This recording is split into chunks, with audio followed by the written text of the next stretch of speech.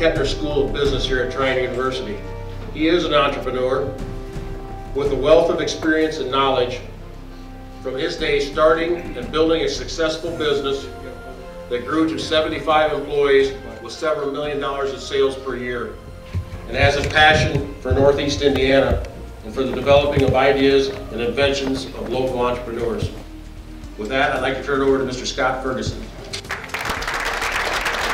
You noticed from my bio, I am the Dean of the Kettner School of Business. The real power of what we do here at Trine is that we're really, when you look at it, we're actually focused more on the entrepreneurial process than most other schools, especially larger schools. The fact that we have these very small class sizes, I lived and breathed it this last spring when I taught a class on venture planning. I'm a 1992 graduate of the school, and I started my business in the Fort Wayne area in what's called enterprise data aggregation.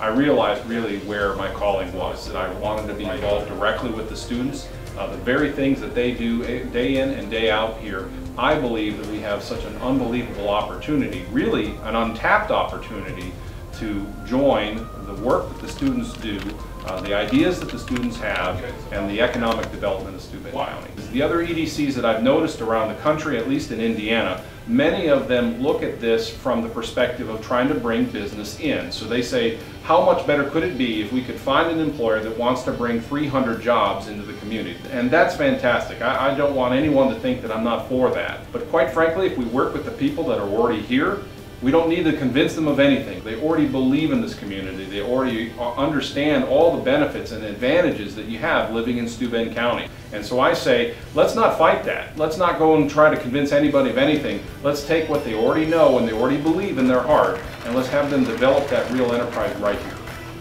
We have a $5,000 grant that will enable that inventor, that entrepreneur, that business owner to create that prototype or that proof of concept. The way that we're forming the venture fund that I think makes it much more appealing to the people in the community is we'll take your idea as it is. It's your idea, and we'll have our own students do the research to determine whether or not it's even feasible.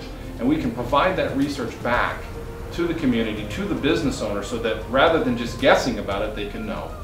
Until we have no more empty storefronts, until we have no more empty buildings, let's go ahead and do it right here.